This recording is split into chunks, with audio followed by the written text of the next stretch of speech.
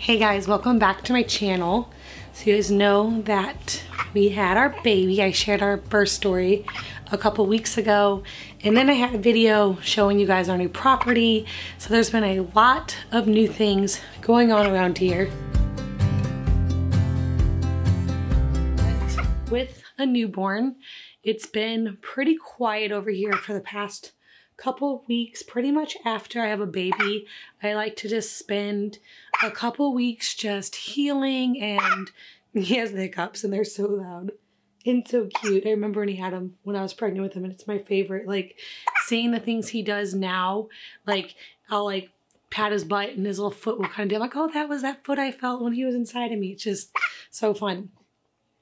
But anyway, I like to spend just a couple of weeks just really allowing my body to recover and rest. Just, I know the more kids I have too, it's just really important for that. Even though his birth was so easy.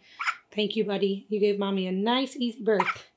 That I felt completely fine. Just like right after giving birth, I felt like I could go to the store or go on a run or anything because I just felt totally normal.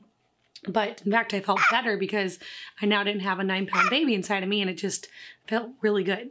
But I know that it's really important to allow like everything to get back in place and to really relax and keep it easy. So I've been limiting the amount of times like going up and down the stairs, not lifting anything. Like even my toddler for 2 weeks, we have a little stool here on the side of the bed so we can get up and out of bed to come and like see me and the baby. But basically, Jacob and I have been just laying low, laying in here. It's been super nice having a summer baby because I have been able to venture outside and just sit under a shade tree and watch the kids play and just be really involved still with the kids without having to really do anything and just like sit there and enjoy the fresh air. So that's been nice. I've had 2 January babies, a December baby, and a November baby, and then I had 1 in May, and I remember that May baby being so nice too because I could get outside. Towards the end of my 2 weeks, I do start to feel a little stir crazy because I haven't really left the house at all.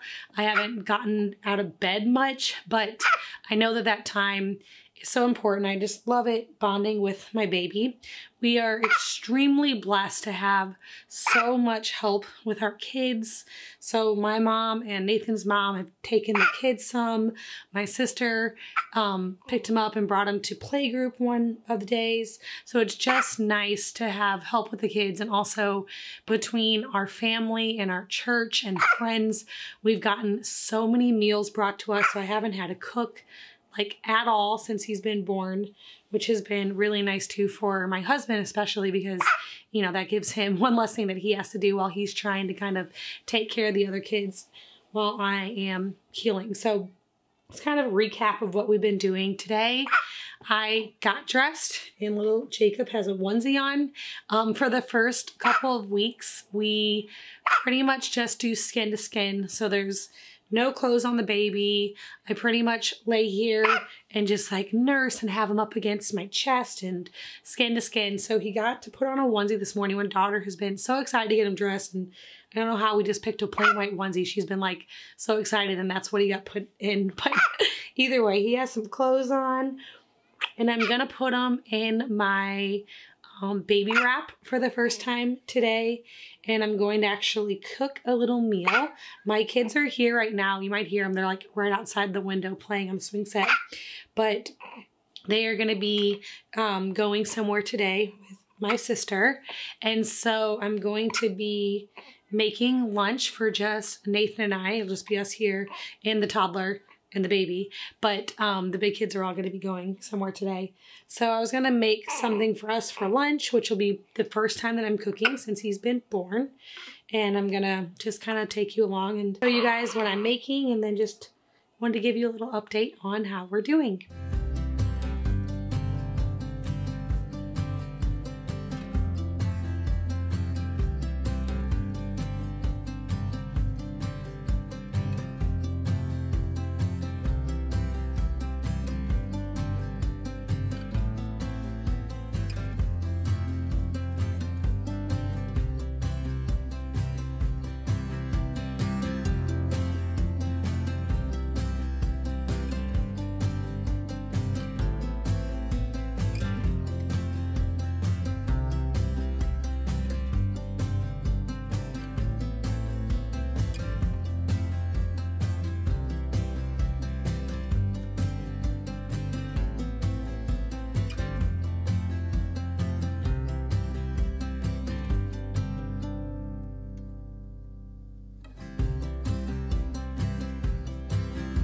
All right, guys, so for my first time back in the kitchen making a meal after having little sweet Jacob, I am gonna be using my Bideem food steamer. So I recently got this, we tried it out a few days ago just to like steam some rice, just to see like how it all worked and put it together.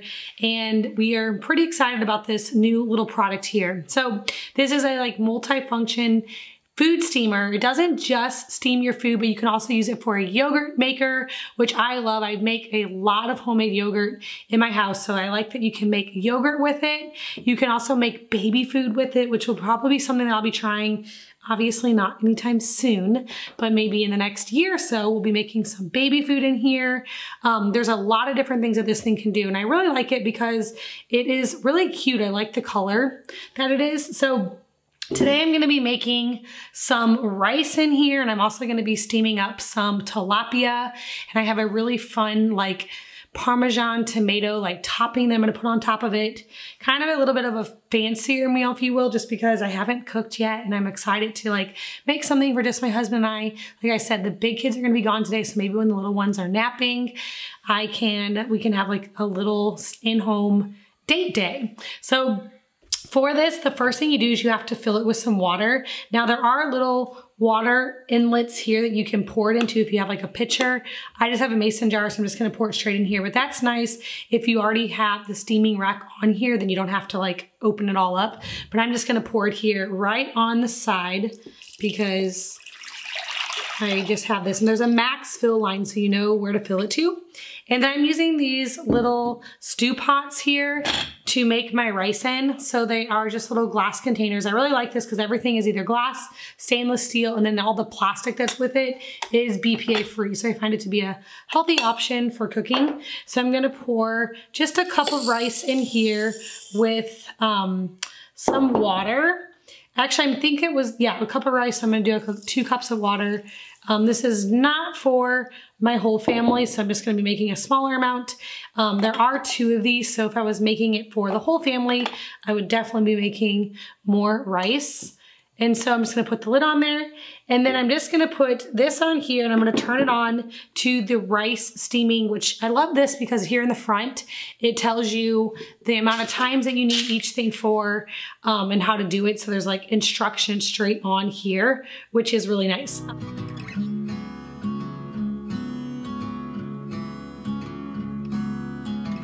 All right, so while the rice is steaming, I'm going to chop up some parsley and some tomatoes and lemon. I'm making a little like Parmesan with Dijon mustard sauce that's gonna go on top of our tilapia whenever it's finished. So I'm just gonna make this, and then I will get the fish going. We're also gonna make that in the steamer, and the fish only takes about 10 minutes. So, and the rice takes about 40 minutes. I'm gonna let the rice go for a while, and then I will add my fish to the steamer.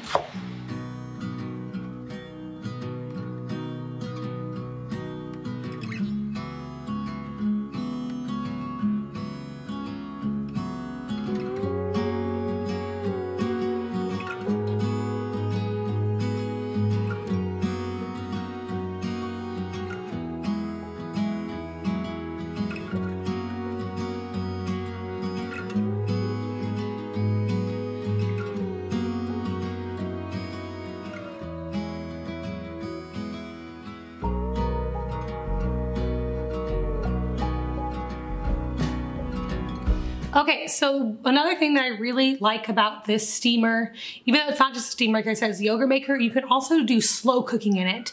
But it has this double tier rack, so you can cook multiple things at a time. So now that the rice only has 15 minutes, apparently I overflowed it because that's coming up, but that's fine. The rice only has 15 minutes left, so I'm gonna go ahead and start my fish. I can just add this extra tier on here, the steaming rack, and then it came with this little porcelain plate that you can cook on too. So I'm gonna put that on there, and I'm just going to add my tilapia to the plate and the different seasonings. And then I'm gonna let that steam at the same time as the 15 minutes left in the rice, so it's all done at the same time.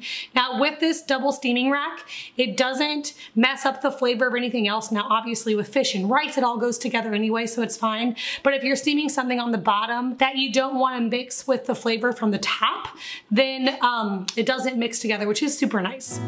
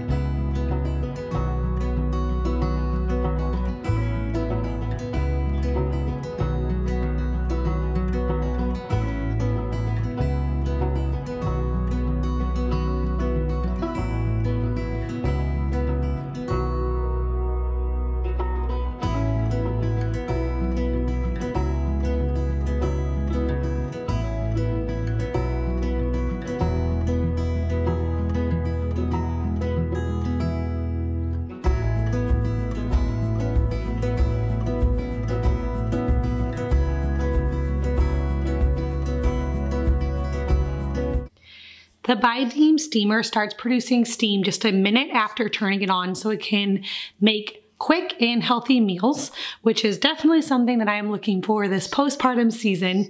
If you are wanting a steamer, you can check out the link in my description box below. Bi-Deem is offering my subscribers here on YouTube a discount code, so all of that information is down in the description box for you. They're also running a campaign right now where you can actually win a free steamer, so that information is also down in the description box for you. All right, guys, I hope you guys enjoyed just this little update on me and baby Jacob. We're both just feeling so well, and I want to thank you guys for all of your thoughts, prayers, congratulations, just everything. Like, we've gotten so much love and support, and it's been really fun. I've read through probably every single comment on my birth story. I just loved reading all those, and I also like reading all the different stories that you guys had, similar and also just way different. So I've enjoyed reading all those, but now that he is a little bit older, it's time to start getting back into the swing of things. And even though I absolutely love this time of like just quiet and peace and stillness with a newborn, I also get really excited just to get back into the swing of things and start feeling, you know, I'm excited to start like cooking in for my family and being able to be more involved with my other children and all those things. So to close out this video, I want to share just some clips throughout the last couple of weeks with a newborn. I had so many plans of filming more of the birth and just the kids' reactions when they came in. Like I said in my birth video, I had planned that my daughter would be in there and announce that it was a boy, and just nothing goes exactly as planned. And like the birth was perfect, but it didn't go as it played out in my head. One of my nieces wanted to be here, and she had like visioned waiting with Caroline and like being so excited to come in to see the baby for the first time. And she'd asked me prior to the birth if it was okay if she came over, because she knew that her mom would be here, and I told her yes, but it just was so quick. It was in the middle of the night, which you know, you might picture it at a different time, but everything just goes differently. But I'm super thankful for how it went. So since I didn't get to share some of those clips in the birth story, I just kind of wanted to end this video showing you guys a few clips from the last couple of weeks with our new baby. Thank you all for watching, and I'll see you all in the next video.